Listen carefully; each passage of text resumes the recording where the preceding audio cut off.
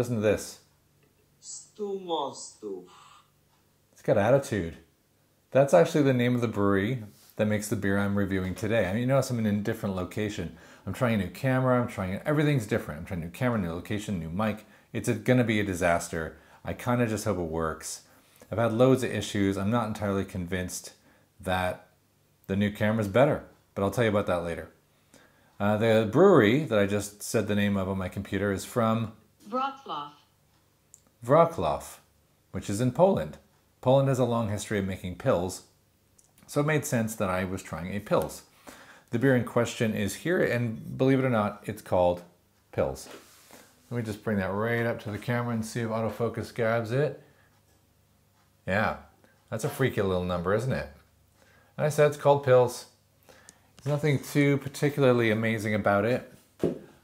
It's almost like one of those constants like the Smash Sabro that I had earlier. That's like, this has high expectations for accuracy. It's using pretty much Pils malt. It's using German hops, so Tettnanger, Hersbrucker, and Taurus for bitter.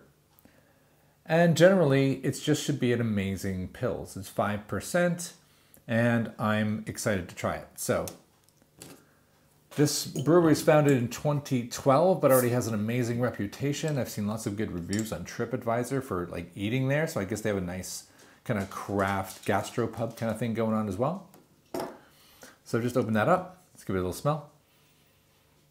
Yeah, it smells like a Pils. An amazing Pils? I don't know. But it's straight out of the bottle.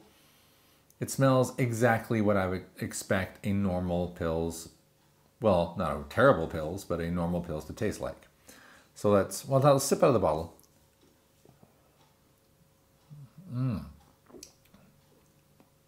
Oh boy.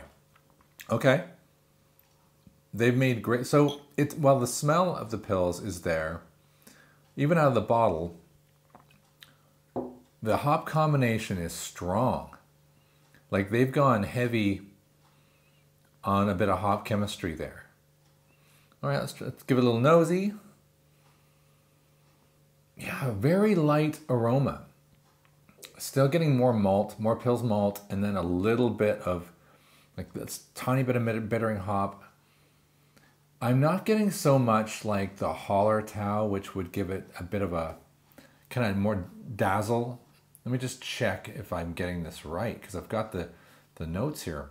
The Hersbrucker should be getting more floral notes. Well, yeah, that's a good, okay, so the Taurus, I keep saying Hallertau, and that I should be unambiguous. Hallertau is the region where a lot of hops come from. So Taurus is from Hallertau, and Hersbrucker is from Hallertau, and Tettnanger is the one that isn't. But that's going to give it grassy notes. So let's just dive back in. So there's three hops. Wow, ambitious. Okay. So you get the strong Taurus bitter. It has an IBU of 35. Check out my video on IBU for how seriously you should take that. But I think when you've got a very basic malt like Pils, you can pick up a pretty accurate sense of the bitterness. And the Taurus is giving it a really strong traditional German bitter, but that grassy hit is there and it's pretty nice. The aromatics are on the nose, but just gentle. So almost like you're just smelling a flower at a distance. And I think it's nice. There's a little bit of an element, and this is going to sound bad, but of a field. Like, I don't mean grassy, but I mean like I'm trying to find a tactful way of saying this. When they dung the field, but it's not an unpleasant dungness, almost like a champagne. You know, like if you get a very nice high-end champagne, it has a grassy earthiness to it that is very pleasant. It's got a really sharp carbonation that goes away quickly. It's got lovely clarity. Yeah, it's like a Pils plus plus. It's just edging upwards on what would be a standard Pils. I like it. I like it. Thank you. STU MOSTÓW. STU MOSTÓW. Cool. All right, let's score it up. So in terms of accuracy, it's a Pils from Poland with German hops. Absolutely nailed it. I mean, I think they were going for the benchmark. So they exceeded what would be average would be 3. Is it the greatest pills I've ever had? It's close, but I'm going to give it a 4 on accuracy. I'm kind of doing things in reverse order that I would normally do them. On uniqueness, well, no, it's not that unique. It's going for a benchmark, so it's just going to have a 3. So we're going to go with a 7. In terms of packaging, actually, I quite like this quite stark, scary character on the front. And the labeling is a little bit off left of center. It's more craft beery for traditional pills. So I'm going to give it a 4 on art, bringing us to 11. Ooh, it does bring the gas up. I'm getting that. And then on, it's just standard bottle, so 6 or up at 14, which is cool. So now I'm going to hit with my flavor score. And just a 6 out of 10 would bring it to a respectable 20. I think I'm going to give it an 8 because it's a really, really nice pills.